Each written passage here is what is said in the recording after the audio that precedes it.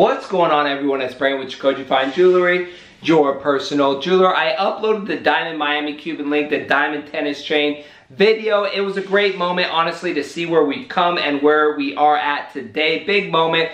But as always, in the back of my mind, I knew the trolls were going to come out and say something, and Chris managed to do that. He said the diamonds are not dancing, fake foo-foo. So I'm going to address that comment in this video right now. Hopefully, Chris and others can learn a thing or two when it comes to diamonds and lighting. I'm going to cover that right now. With that being said, let's get started. Now, when we're talking about diamonds dancing, disco balling, shining, it's all the same thing. That's all what we want. We need a very big ingredient, and that is proper lighting. Now, jewelry stores have stronger lighting, there's natural lighting, and then when I made that video, there was no lighting, and it was because really I had to get that order shipped out. I had to make the video as well as my other orders for my clients from www.jacoje.com. I had to get out. So I had a lot going on, didn't have a lot of time to make that video, but I knew I had to make that video, and I want to just give some proof to the people out there and show you guys. Here is an example, the same lighting situation of the 5-gram Boss Lady Fortuna nice size diamonds. There's not a lot going on in this video, as you guys can see, but when I take it outside into natural sun lighting, now you see those dancing like Chris wanted to. That is the big difference, and honestly, with those Cuban links, with those tennis chains, I did not have the time to take them and film it all. It just wasn't gonna happen, but I want to show you guys with your own eyes before I start making this video, because, you know, that way it's right there in front of you. You guys see what I'm talking about. The thing as a consumer, which is you guys looking at these videos and trying to learn as much as you can before you go buy out an expensive purchase like a piece of diamond jewelry, is the lighting. Jewelry stores spend a lot of money on those lights. Ahead, you're looking down at a diamond, but on top of you is what's really selling you is that lighting, because those diamonds look a lot better under those lightings.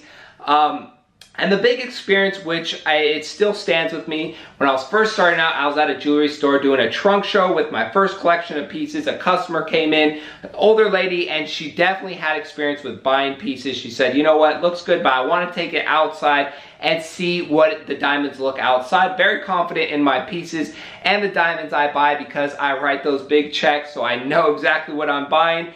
And she came back in, she said, it's great, I love it, I want it. She bought it. So that is a huge thing, and the experience. You get caught in a jewelry store, you're buying an engagement ring, or you're buying a diamond tennis bracelet, anything it is, and you get caught up in that moment. You have to kind of take a step back and realize and really look, because the thing you don't want is that diamond ring, that diamond piece of jewelry to look really good under those lights in that environment, and then you go outside or you wear it a week later and you're just constantly trying to do this to make those diamonds have some sort of reaction. So that, as a consumer, is what you really have to be careful about. For me personally, I did it backwards. I showed it with no diamonds dancing at all, because I'm very confident, like I said, in the quality of diamonds I buy, because I pay for them myself. They're expensive, and the overall craftsmanship. Honestly, my diamond cut Franco chains shine more than most jewelers' diamonds do, so I'm not worried about it at all.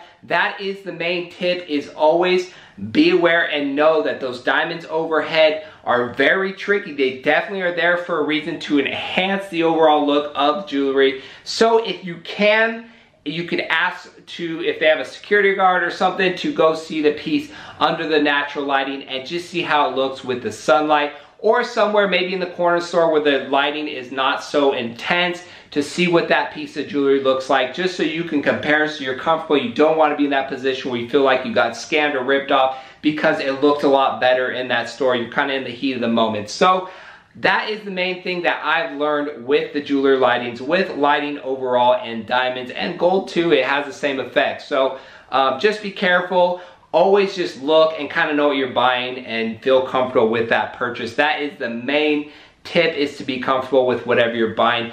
That's it for today's video, guys. Thank you for watching, and we will see you on our next jewelry video.